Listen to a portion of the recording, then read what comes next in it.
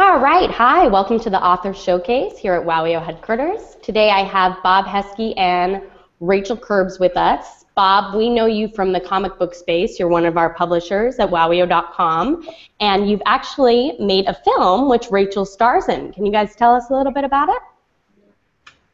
Sure. Hi, I'm Rachel Kerbs. I get to play Sarah in the movie Blessid that Bob wrote and produced. It's an indie feature that is really the theme is about forgiveness and being happy with yourself and learning to come to terms with your past. My character is in an unhappy marriage, and she's having a difficult pregnancy and becomes overly curious about her new neighbor, this older man living across the street, and that is played by Rick Montgomery Jr. And they learn a lot about each other, and she learns to come to terms with some of the things she's going through in the present and her past. And it's a beautiful and troubling and enlightening film, so I'm excited to be a part of it. Great, great. And then, Bob, do you have anything to say about that? Yeah, I think Rachel encapsulated it really well. Really, at its core, it's an anti-suicide film with a message of self-forgiveness. So it's kind of unique. It's one of those indie films that really they're about something. It's important content. So it's very unique, and I think we're just starting to get it into festivals. So we're excited to see how it's going to resonate. Now, Bob, how did you go from writing comic books to writing screenplays?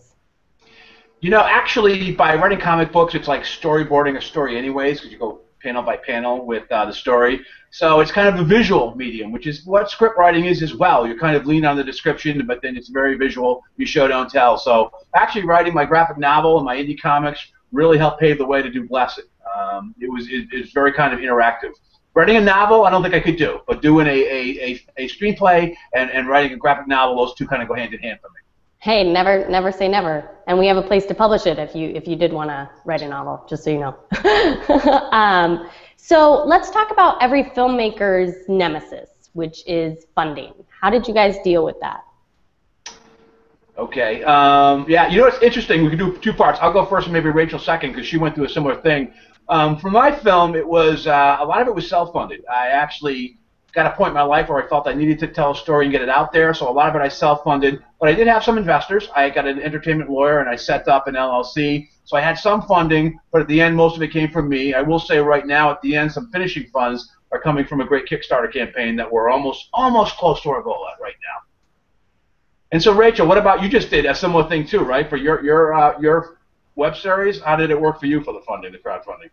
Yes, so I wrote and starred in a web series that I made. It's called Tequila Mockingbird, and we have 4 episodes. They're up on YouTube, and we used Kickstarter, and it was an amazing platform for creating your own work. It's a little bit, crowded, no pun intended, but yeah, you have to really try to stand out, and honestly, you have to have it together. Like, people need to see why they should invest their time and money in your project versus the other thousands that are on the site. And it's worked well for Blessid. It worked well for me, and I wouldn't have been able to create my own project without it, and Blessid wouldn't be able to go to as many festivals or reach out to as many opportunities as we have with Kickstarter's help.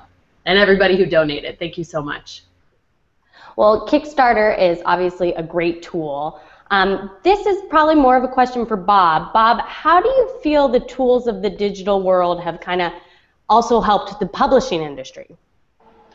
You know, I just think it's opened up the world for the publishing industry, just like in filmmaking, where now you don't need to have $1 million budget to make a movie. I made Blessid. It was originally $80,000. It's about $120,000 now. But a lot of people I know, friends, have made films for like $15,000 because the technology is there. It really enables them. It's an enabler. If you have a story to tell and it's a good one, the technology enables you. And that's the same thing with digital technology. It really opens the platform to everyone to get their message out and to build their own following in many cases. I love that. So what are the next steps for the film, and are there any plans to make it into a graphic novel, which you could put on WowEO.com? Yeah, it'd be great. That's actually something I'm considering. You know, what I'm doing right now is we're just, like I said, we have this Kickstarter campaign. Do you mind if I plug it real quickly? And Not at all. You heard all of my plugs. Okay, cool.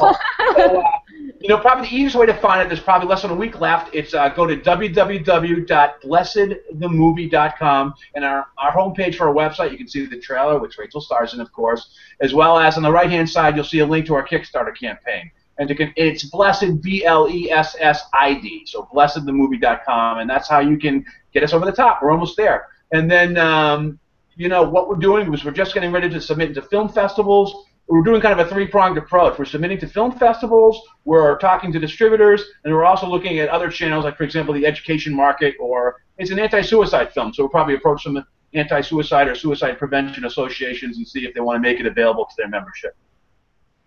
Great. Well, I think that's amazing what you're doing. Not only is you're making a film, which is living the dream for a ton of people, but it's a great message as well.